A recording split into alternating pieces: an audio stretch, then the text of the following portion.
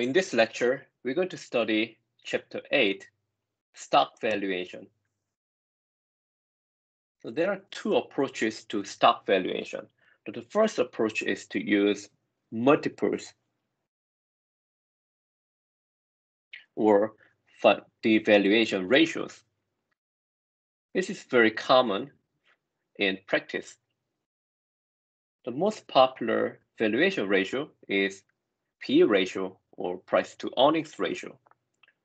Essentially, you can come up with some sort of benchmark P/E ratio and multiply that by earnings per share or EPS to come up with a stock price. And the benchmark P/E ratio is often an industry average, or sometimes based on a company's own historical values. For instance, suppose a company had earnings per share of $3 over the past year, and industry average P/E ratio is 12 times. Then we can estimate the stock price by multiplying these two numbers. Then we'll get $36. So that's our estimate of stock price. So you can compare, if you compare the current stock price, the actual price they're trading in the market, to our estimate. If the current stock price is lower than our estimate, then we conclude that the stock is undervalued, then we may want to buy the stock.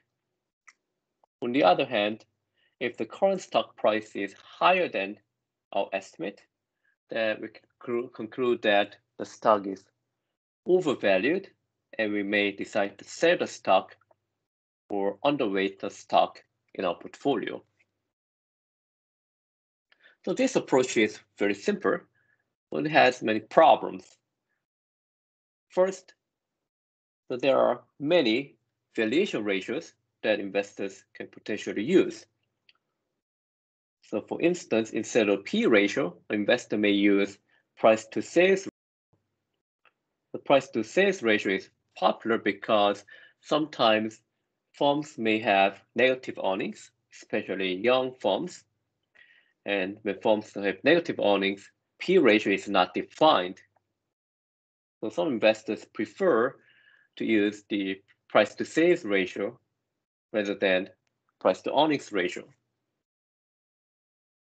And other investors prefer other ratios as well. So then investors often disagree about which ratio is the best to value a stock. Let's look at an example of Microsoft. Here's the valuation ratios for Microsoft and the average ratios for the software applications industry where Microsoft is operating. So if you look at the price to earnings ratio or P/E ratio, Microsoft appears to be undervalued. So Microsoft is trading at about 22 times the earnings, whereas other firms in the same industry were trading at almost at 40 times the earnings. So Microsoft appears to be significantly undervalued if you look at the price to earnings ratio. But if we were to use price to sales ratio, Microsoft appears to be overvalued this time. Okay, so Microsoft is trading at 7.25 times the sales, and other firms in the same industry are trading at 6.42 times the sales. So which one is it? Is Microsoft undervalued or overvalued? So we're going to need more rigorous valuation models to sort through these potentially conflicting signals of value, which is the second approach that we're going to focus on. The second approach is to use discounted cash flow valuation techniques that we have developed in the previous lectures.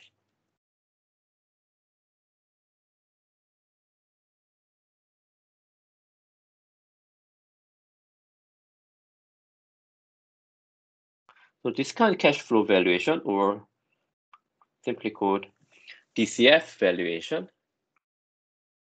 the value of an investment, of any investment, is simply the present value of all future cash flows associated with the investment.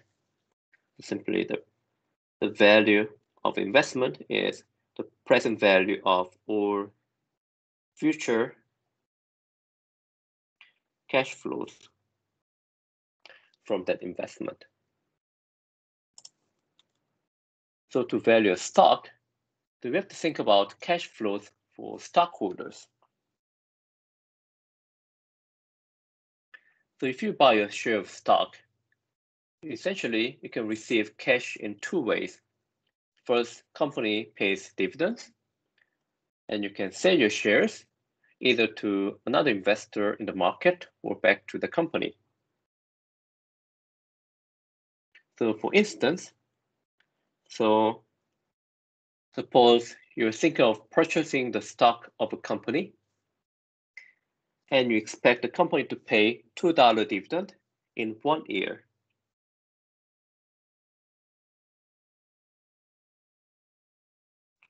And you believe that you can sell the stock for $14 at the time. So these are your cash flows. If you require a return of 20% on investment like this, then what is the maximum price you'll be willing to pay? In other words, how much is a stock worth? This is simply the present value of these cash flows. So P0, the current price, should be D1 over 1 plus R times P1 over 1 plus R. So this is the present value of next period dividend and the price plus the present value of next period price. So 2 over 1.2 plus 14 over 1 plus 2. So this is equal to $13.33.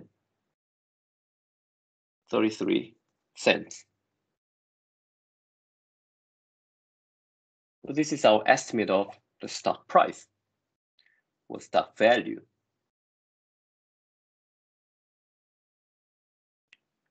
What if you want to hold a stock for 2 years instead of 1 year? Will the value of the stock change? So let's think about their cash flows. In this case, in addition to the dividend in 1 year, which is $2, you expect a dividend of $2.10 in 2 years. And you expect a stock price of $14.70 at the end of year 2. So now, how much should you be willing to pay? So what's the present value of these cash flows? So now, the present value of these cash flows, or P0, is D1 over 1 plus R, which is the first year dividend, plus D2 over 1 plus R squared, which is the second year dividend, will be discounted twice, plus P2, which is the second period price, discounted twice, so over 1 plus R squared. So 2 over 1.2 plus 2.1 over 1.2 squared plus 14.7 over 1.2 squared. Then you get $13.33. This is equal to the price that you got in the previous example, in a 1-period example. So as you can see here, the value of a stock doesn't really depend on how long you hold the stock. Because when you sell your stock, the owner of the stock changes, not its value. The value stays the same. So this is not a coincidence. So if you go back to 1-period example, suppose you sell your stock at the end of year 1, then someone would buy it, right? So how much the other investor was willing to pay for the stock, well, should depends on the other investors, the new buyers, or expected cash flows. For instance, if this investor will hold the stock for another year, then he will get the dividend, D2, and then can sell it at P2. Then what's the value of this to this investor at the end of year 1 is where P1 is equal to the present value of this, so D2 over 1 plus R plus P2 over 1 plus R. So that's the value of this cash flows to this investor at the end of year 1. So if you substitute this in here, then you get P0 is equal to D1 over 1 plus R, which is this, plus D2 over 1 plus R squared plus P2 over 1 plus R squared, okay? Which is the same thing as this. So you can expand this further. So for instance, P2 should be D3 over 1 plus R, the next period dividend, the present value of the next period dividend, and the present value of the next period price. Then we can substitute this in here. Then it will be the present value at the end of, at time 0, will be D1 over 1 plus R plus D2 over 1 plus R squared plus D3 over 1 plus R cubed plus P3 over 1 plus R cubed. Then you see a pattern here. You can extend this further. You can continue to push back the year in which we'll sell the stock.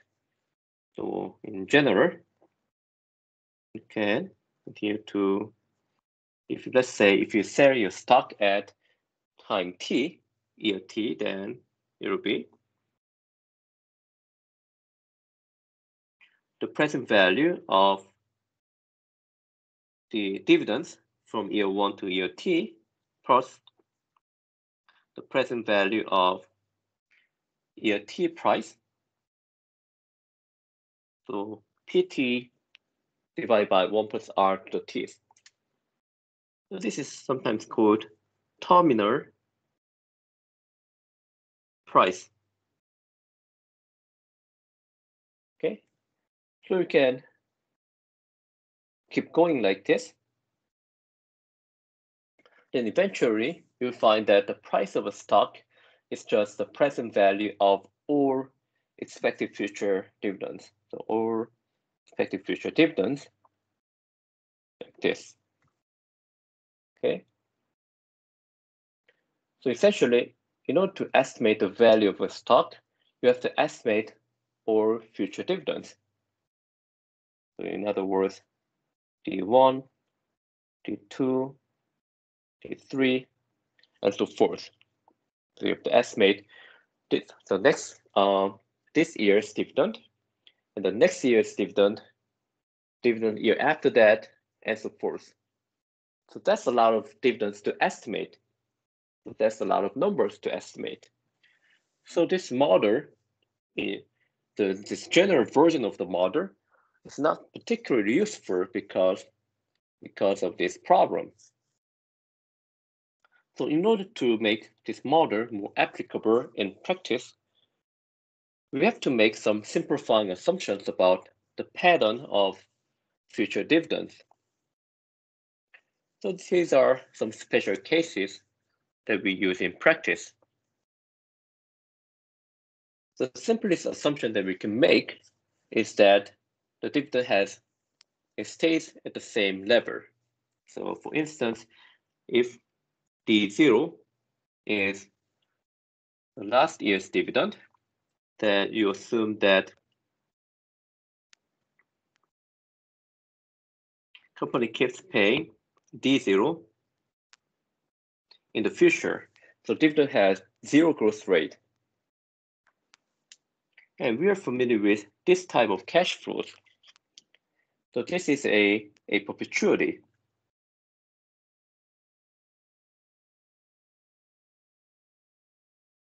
So the price, stock price, assuming that there is no growth, is simply D0 over 1 plus R plus D0 over 1 plus R squared plus D0 over 1 plus R cubed, and so forth. So we know that this simplifies to D0 over R. So this is a present value of a perpetuity. So let's look at an example. Suppose a stock is expected to pay a dividend of $2 per share every year, and the required return is 10%. The question is, how much would you be willing to pay for this stock? Well, you can use this perpetuity present value formula. So the price should be $2 divided by 10%. So $20 per share. So the zero growth model is appropriate for stocks that have zero growth. So the preferred stock has constant dividend indefinitely.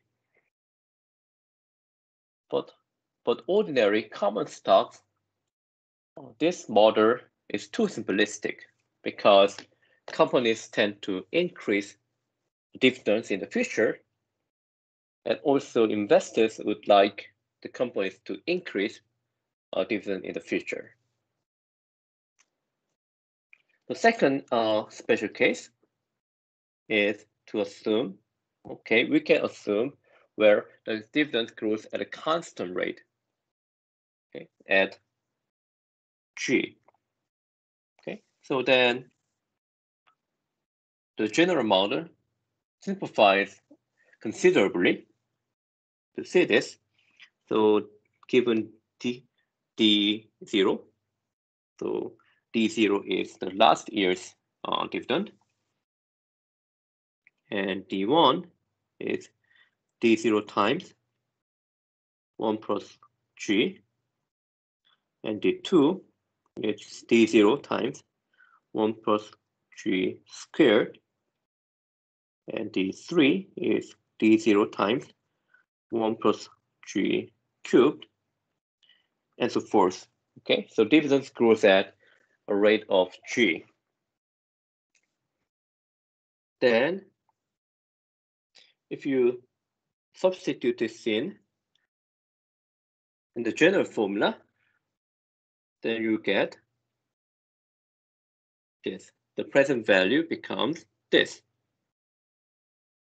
And this is a growing perpetuity. So this looks almost like a perpetuity, but the cash flows are growing at a constant rate. So this type of cash flow is called growing perpetuity.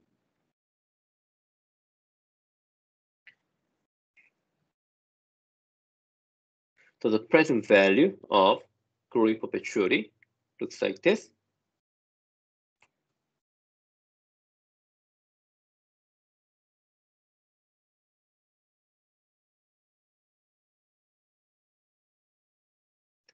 And this simplifies to,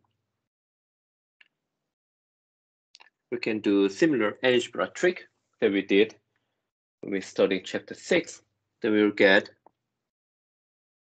d0 times 1 plus g over r minus g. So that is the present value formula for growing perpetuity.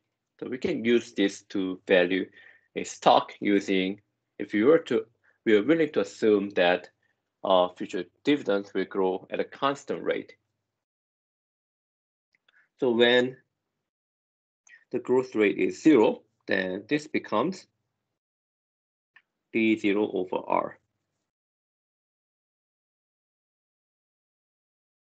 So constant growth model includes zero growth model as a special case.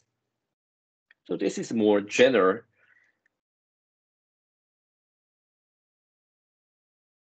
And this model is called the dividend growth model.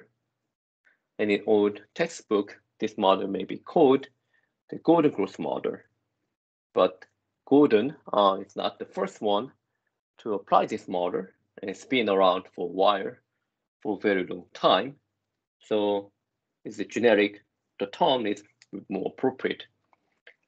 So this dividend growth model, so let's look at dividend growth model in this example. Suppose a company just paid an annual dividend of $2 per share. So D0 is $2, and the company is expected to increase its dividend by 2% per year. So G is 2%. If the market requires a return of 15% on assets like this, so R is 15%.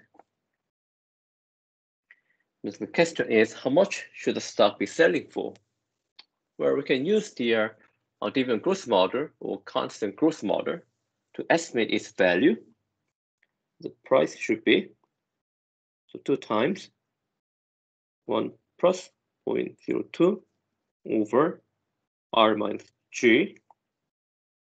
So this is 0.15 minus 0.02. If you solve this, then you get $15.69. So this is the constant growth model.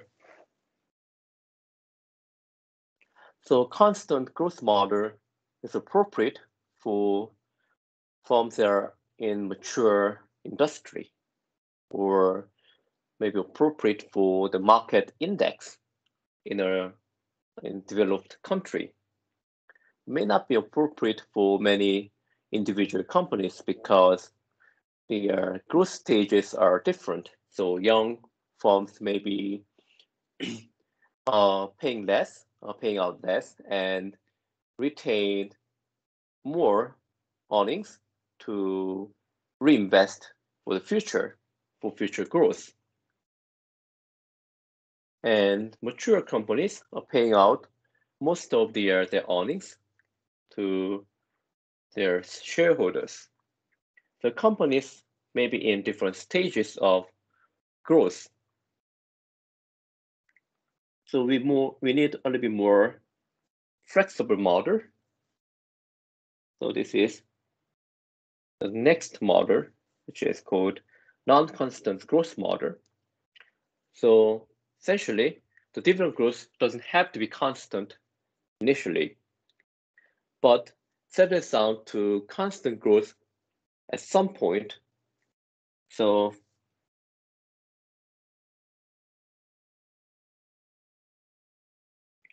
for instance, in the first stage, the dividend growth is not consistent. So it can be really anything, but eventually finds an equilibrium, converges to some constant number, okay, which happens in the second stage at some point time t. So in the second stage, we can estimate the value of the stock price at time t, or terminal price, using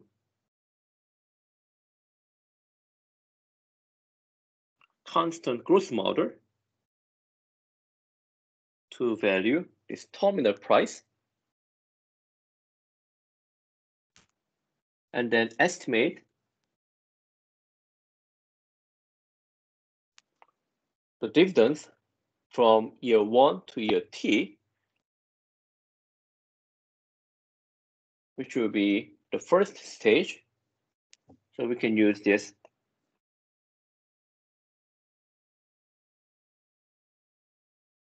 T-period model to value a stock. So let's look at an example.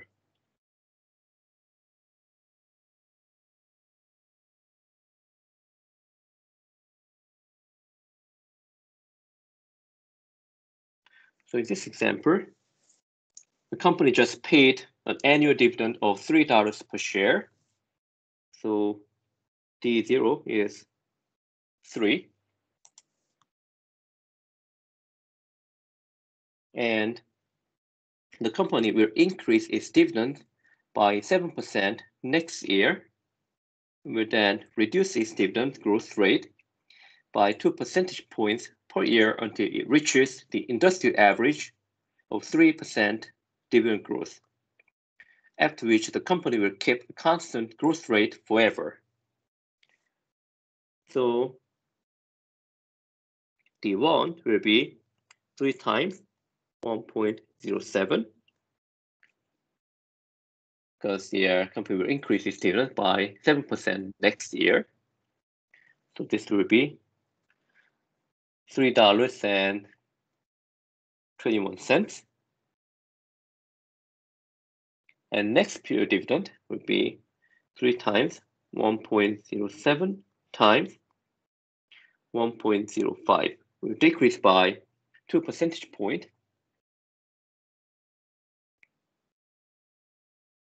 So there will be $3.37. Okay, so from here, we increase by another 5%. And then the growth rate next year and beyond that will be 3%. So we can use constant growth model to estimate the stock price at the end of year 2. So this will be D2 times 1 plus G over R minus G. So that is 3.37 divided by R is the required return is 14%. So 0.14 minus 0.03. So that is equal to $31.56. So that's the terminal price. So that is terminal price. And the current price P0 will be D1 over 1 plus R plus D2 over 1 plus R squared plus P2 over 1 plus R squared. So 3.21 over 1.14 plus 3.37 over 1.14 squared plus 31.56 over 1.14 squared. So that is equal to $29.69. So that's our estimate of the value of a stock. So we've seen this dividend growth model from the discounted cash flow valuation. So we've talked about the prices, and we haven't really talked about the required return. Okay, we have learned that the stock price depends on dividends and dividend growth, but we haven't really talked about the required return. It also depends on the required return. We're going to study more about study this in a later chapter, but we will see this. We'll talk a little bit about the required return in this lecture. So using the dividend growth model, we have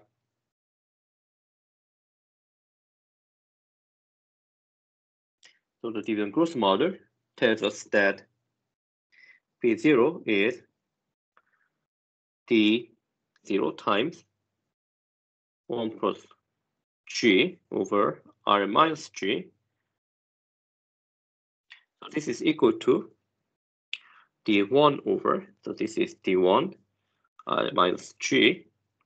So we can solve for R, then you get D1 over P0 plus G. So this total return can be decomposed into two parts: dividend yield and capital gains yield. So total return is equal to dividend yield plus capital gains yield. So here we use next period dividend, D1, which is called forward dividend. So it's called forward dividend yield instead of the last year's dividend, which is D0. So be careful, don't be confused with forward dividend yield with the trailing dividend yield, which is the last year's dividend. Okay, so here dividend yield is defined as a forward dividend yield. So this is very similar to the yield to maturity decomposition. So in the previous lecture, we learned that yield to maturity is equal to current yield plus capital gains yield.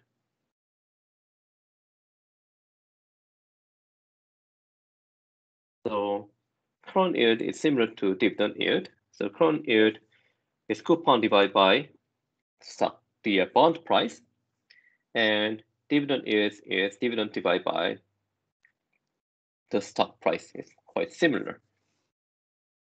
So we can use dividend growth model or the implications of the different rearrangement of dividend growth model to estimate required return. So we can use, instead of the trying to estimate the value of a stock, if we take the current price as given and we estimate the future dividend growth rate to estimate the required return for the stock. Okay, let's do this using this example. So we're going to estimate required return for S&P 500 index. So constant dividend growth assumption is maybe appropriate, maybe more likely to be appropriate for the index, because for individual firms, yes, some firms may have growing dividends, or maybe other funds may have decreasing dividends, etc. But if you aggregate all this, then dividend growth will be more stable. So we're going to use the fund dividends from S&P 500 firms, compiled by Bob Shiller, who won the Nobel Prize in Economics a few years ago. He compiled this data very diligently. So the dividends for S&P 500 index in 1919, it was 0.53, and in 2019, dividend grew to 58.24. So the dividends has grown quite a bit over the past. So it grew. So we want to estimate the dividend growth rate. So we can use the future value formula to estimate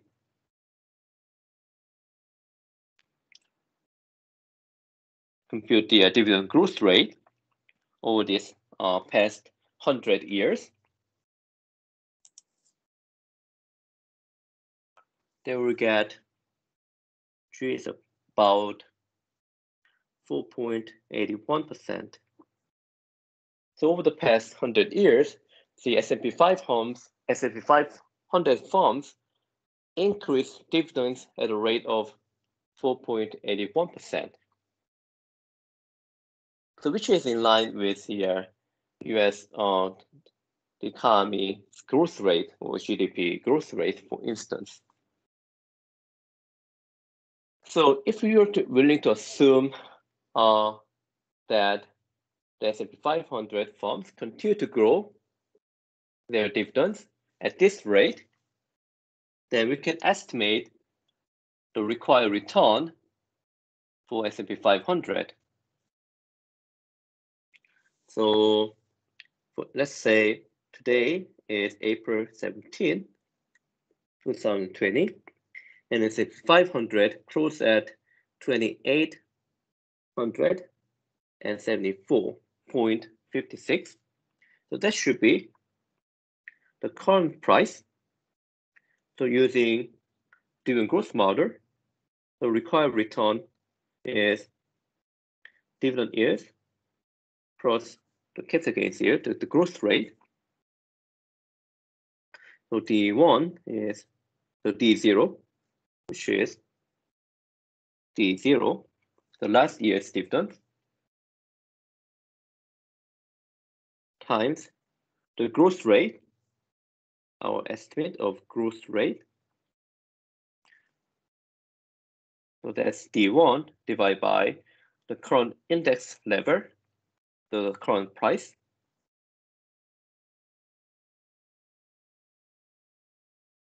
plus, so that's the forward dividend yield, and the growth rate is 0.0481.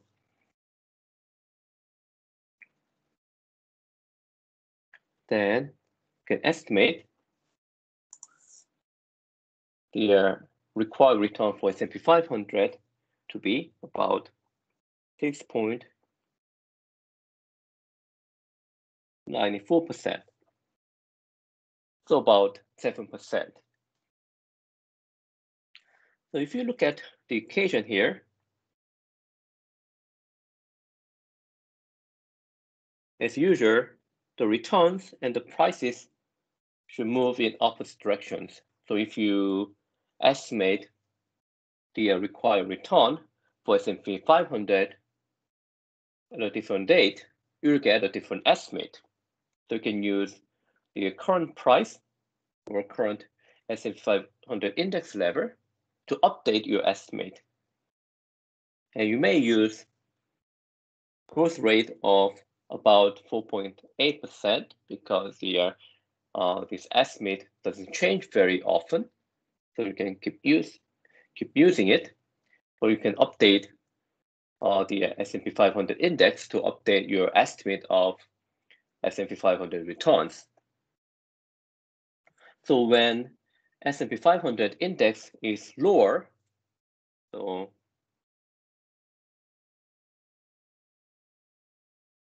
then we expect future returns to be high.